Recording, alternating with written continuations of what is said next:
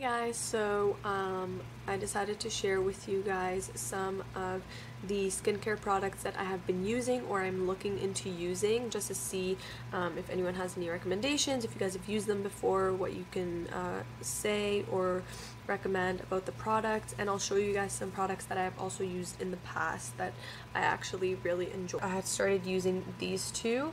So this one is the Boscia oil-free nightly hydration. It looks like this. And then there's also the oil-free daily hydration. So they come together.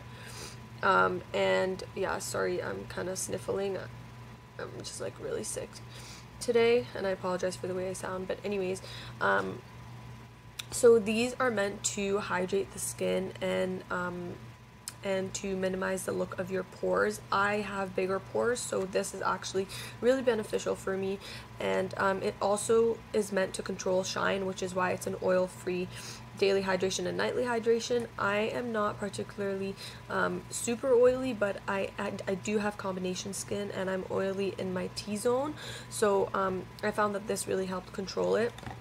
The reason why I really like these products is also because they're pretty clean compared to other products at Sephora, and they're gluten-free, so there's no way that you'd be ingesting gluten with these, and your skin is absorbing it. So I think that's pretty important, especially if you're looking to nourish and hydrate your skin, and if you have like acne prone skin like me and you're trying to just, you know, get it to a place where you're actually happy with it. So these I have already tried, and as you can tell, this one's pretty much done. So I'm just looking to try something new now, but I am still using the nightly hydration. Something else that I did use in the past as well is it's called Vino Perfect by Caudalie, and this is a radiance moisturizer. So I also have used their serum before. I actually finished the serum completely, and I really like Caudalie or Caudalie as well, just because their products are pretty clean as well. I think most of them are made out of like grapes, if I'm not wrong, but I'm not 100% sure. And yeah, they're just like, they're super good. I actually really like this. I was using it for a while, but then when I got the Boscia product, I decided to switch over just to try them. So it's still relatively full, so I might try using it again. And this one is the moisturizer, so you can use it in the morning, and you can use it on your face as well as your neck.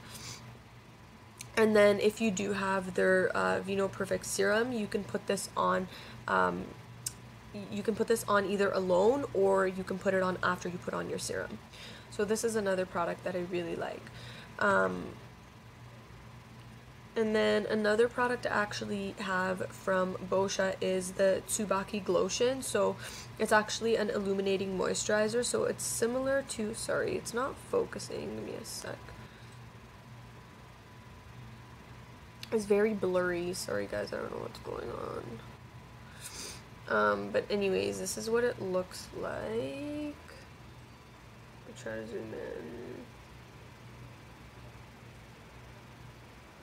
Okay, I don't know why it's not zooming in, sorry guys, but yeah, so it's an illuminating moisturizer, so it's similar to the one that I showed by Tarte the other day, except this bottle is way bigger, and this is also gluten-free. I haven't used this one much, so I was actually wondering if anyone else has used it, and if they had any thoughts about it. So it's supposed to be very hydrating, and it's supposed to also be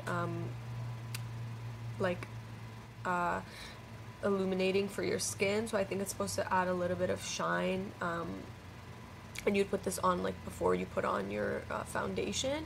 So it says it's infused with a deeply hydrating Tsubaki oil and natural light reflecting pigments for a soft and subtle glow. So skin is supposed to be left softer, smoother, and instantly luminized, and you can wear it alone or under makeup. So I'm probably going to give this a go. I think I literally tried it once or twice, so I can't really say whether it was good or not, but every other Boscia product I've used I loved, so I have a feeling I probably will like this. And none of their products ever broke me out, which was a good thing, so hopefully this won't either. I'll keep you guys posted on it though.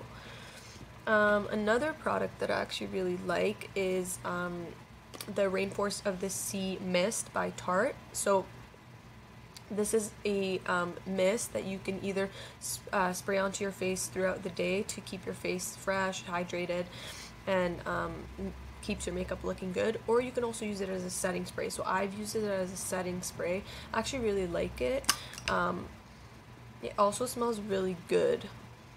I don't know what to compare it to, but it's just like a very fresh, fruity scent, and again, it's gluten-free, so that's why I like it. The bottle is pretty big as well, and this I've already used, so this is something that I recommend.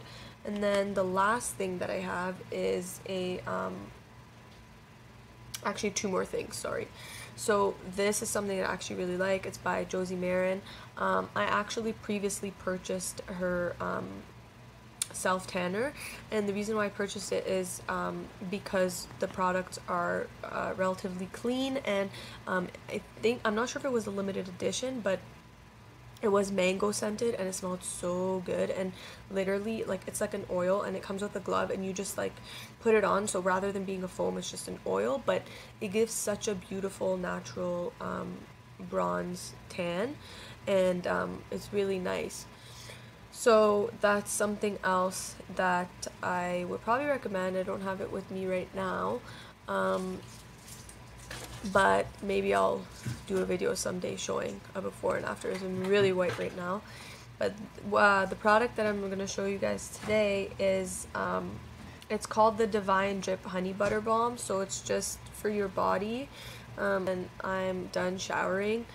It just leaves your body really soft and smooth, and it actually says on the back, it says it combines 2 ancient holistic ingredients, which is blessed, and I'm all for, because I'm a holistic nutritionist and I love all of the more natural options out there. So it's literally made out of honey and 100% pure argan oil, so you can't go wrong here. Definitely gluten-free, and they're just whipped together into a nutrient-dense concentrate that creates a protective barrier on the skin to seal in moisture. So give this a try. I really like it. I enjoy it, and it leaves my skin very smooth. The last thing I haven't tried, so if anyone else has tried it out there, let me know how you like it, if it's good. But it is by Pharmacy, and it's called the Honey Drop Lightweight Moisturizer, and it's with echinacea and honey. So for this product, I actually did some research just to see if it was actually gluten-free, but they are a clean brand at Sephora. Wow, okay, can't talk. But anyway, so online, if you check in their FAQs, they do mention, they say our products are not formally certified gluten-free or organic. However, we do use gluten-free naturally derived ingredients, and our echinacea green envy flowers are grown on organic farms with 0 pesticide use. Our echinacea green envy honey is natural and rich in antioxidants, but it is not vegan. So for me, I think that's enough for me to know that I can use the product. It's also using organic and holistic ingredients, which I love. And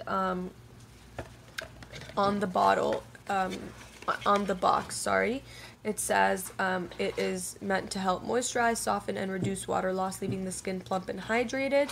Releases long-lasting moisture to help nourish and soften the skin. So I think that this would be a good product going into the fall or the winter. And then it says it targets the skin at different levels, resulting in increased visible firmness and elasticity. So I'm excited to try this. I haven't tried it yet.